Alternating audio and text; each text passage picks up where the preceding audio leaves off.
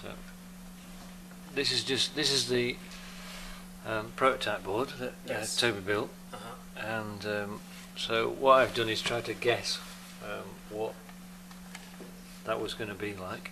Because that's the space that it's very narrow, isn't it? Yeah. It's too small. That's alright, isn't it? Wasn't. What's that? It wasn't. Challenge. Yeah, it was a challenge. Well, we just had to make it fit, so it does actually fit now.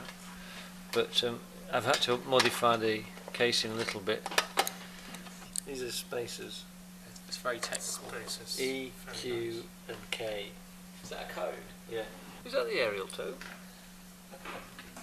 No, Where's the aerial? it's wrapped around on the board. Oh, right, okay. I was going to say, there isn't one.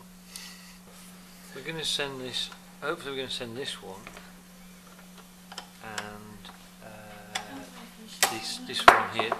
This one's so this goes in here like this. Yes. So that's we got the same problem, Right. and that was. Have you got the circuit board for that one too?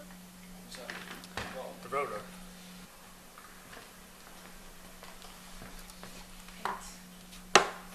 So that one's very simple, but It doesn't fit. Oh, this is a smaller one, yeah.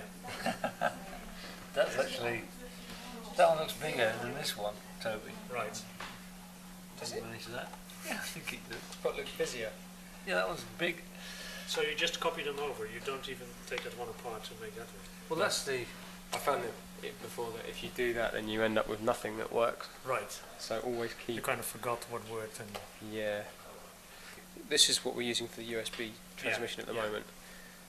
But this kind of thing is what we would transform this into something more like this, which is a bit more robust and has all the tracks in it. Yeah. But that's the game, is to fit that into there. And in this case,